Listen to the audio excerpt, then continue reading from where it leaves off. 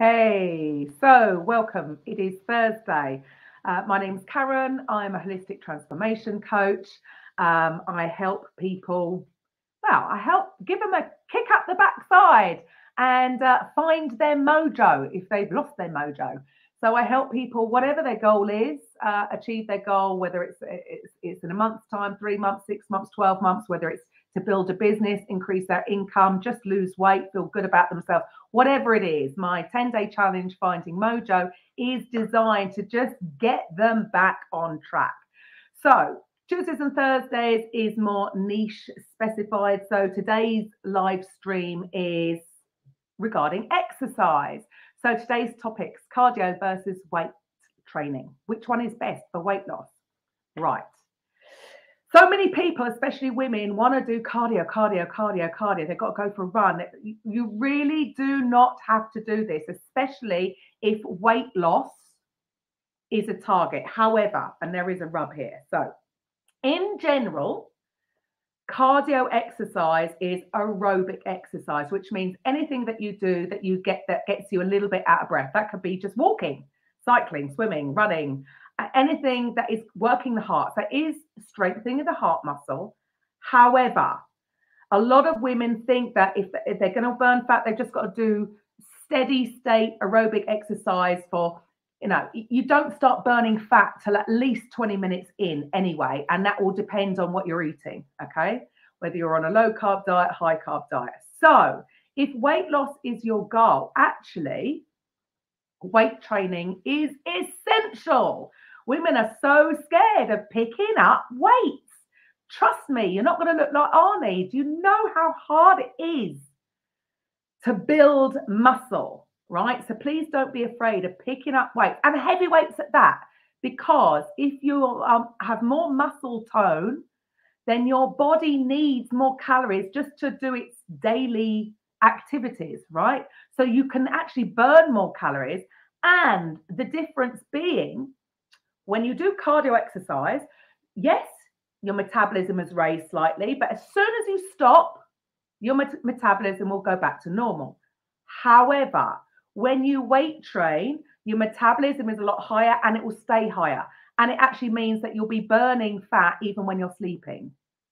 So there are two differences. But when I said there's a rub, so when people are following a low carb, high fat diet and incorporating intermittent fasting into their regime for specific fat loss, in that scenario, I would actually only advise cardio exercise. And there is a reason for that, right? It's very different to anybody training in general. I'm still going to say you need weight training as well. However, in the beginning, when you're transitioning from a high carb diet to a low carb diet, you want to only stick to cardio.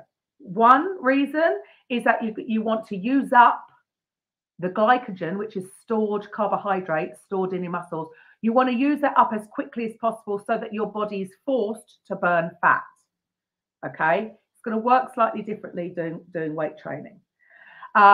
Secondly, you want to be, because it's going to encourage, if you're focusing on a low carb diet, you've depleted your glycogen stores. As your body gets used to burning fat, if you cardio exercise on top of that, your liver can create up to 700 calories per day of ketones, which is stored fat, if you like. It's when you turn fat into energy to be used. So even without eating anything, right, your liver will produce 700 calories per day from your fat stores. So then if you're doing cardio exercise in that state, you're just going to burn so much more. So there is a big, big difference. If you're not following a low carb, high fat diet and you're eating normally, so you're eating high carb, I would say weight training is going to be the way to go over cardio any day of the week.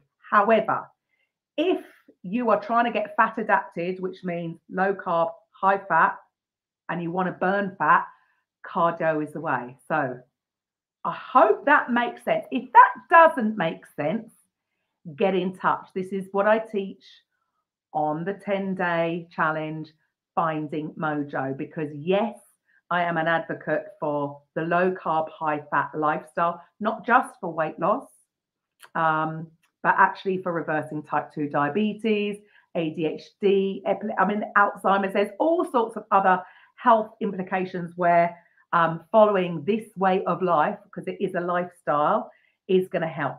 But that is the difference when you're coming to exercise. Yeah, you want a combo of cardio and weight training, but that's the difference between, for weight loss, weight training, if you're eating a high carb diet, yes, because it's going to raise your metabolism for longer, you'll be burning more calories in your sleep. However, if you're going the low carb route, then cardio all the way. Any questions? Get in touch.